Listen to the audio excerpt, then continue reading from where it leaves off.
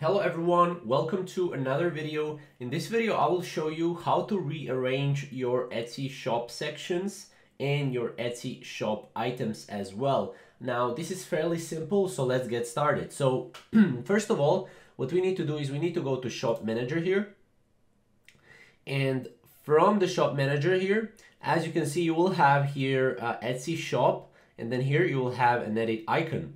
Click on that edit icon right here. And right now you will, you will start to see that you're on your shop.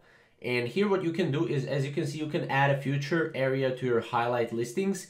You can also rearrange your items as well.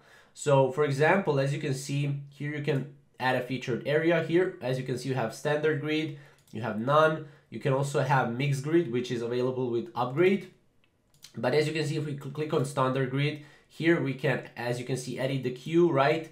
We can edit the listings right here. We can add a listing under listing like this, and then click done, right? And this is it, right? We can also change the layout to none, right?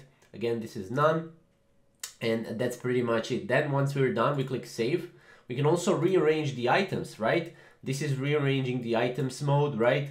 You can put the items, where they belong here, right? You can put them like this, right? So you have a lot of different things you can do. And then you just exit a rearrange mode, and then you'll have them edited right here. So these are two ways how to rearrange your Etsy shop sections.